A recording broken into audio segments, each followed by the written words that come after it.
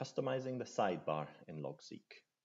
So as you can see here on the left hand side, I've got various different menu items that I might not be interested in. For example, if I don't use flashcards, I don't really need to see it here, or I'm not interested in the graph view, I can hide that.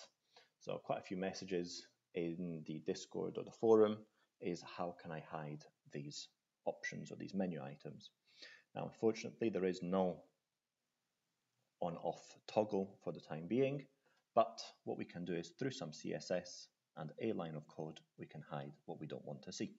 So to do this, custom CSS file, we'll need to add this line here, which I will copy just now, and then we just need to change the text with whatever it is down here that we do not want to see.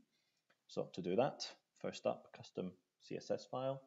So we can either go 3 dots top right hand corner, settings, edit custom CSS, or what we can also do is Control K or whichever shortcut you have, type in custom and then find the one with custom CSS, and that will open the file.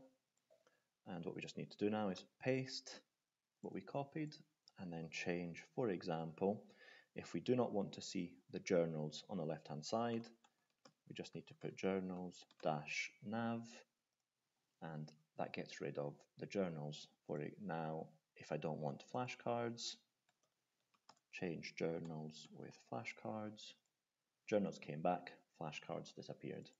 And one last one, these ones with the spacing, all it simply is graph-view-nav, and now we've got journals and flashcards back. You can hide more than one at a time, so if I don't want to see flashcards or the graph view, I can just get rid of them and they don't show up on the left hand side. So I hope you found that useful. Thanks very much.